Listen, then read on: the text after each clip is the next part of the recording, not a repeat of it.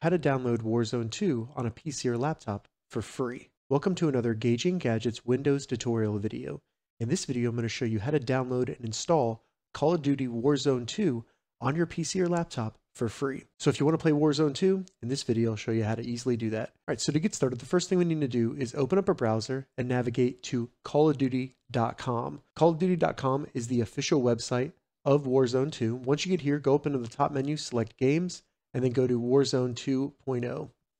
From here, scroll down, you'll see Play Free Now. There's several different ways you can play, including PlayStation, Xbox, or Steam. But what we're going to do is use battle.net. So go ahead and select battle.net. Once it loads, scroll down and select Play for Free. And then you can save the Call of Duty setup file. So select Save. Once that's done downloading, open up that file. And then we can begin installing battle.net.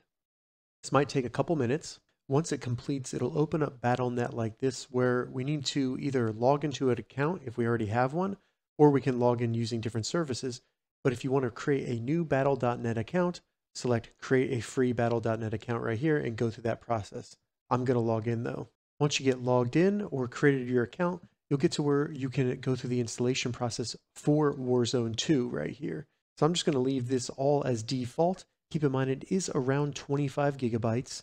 Once you're ready, select Install. It'll then bring you to battle.net, where you'll be able to see that the game is being downloaded right here in the bottom left. You can always go up to the top up here and select the Download Manager to see more information about your download and how much longer it'll be downloading. Once it's done downloading, you can then go back to battle.net and you'll see Play in the bottom left. If it doesn't open right to Warzone 2, just go to Games, and then in your favorites, you should see Warzone 2 right there. So go ahead and select Play, and then it will start opening Warzone 2.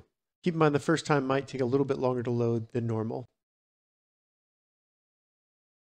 You might have a Windows Defender window come up. Go ahead and allow access for the game. If you get this, you can try to update your video card drivers, but mine are up to date, so I just select Cancel and continue on.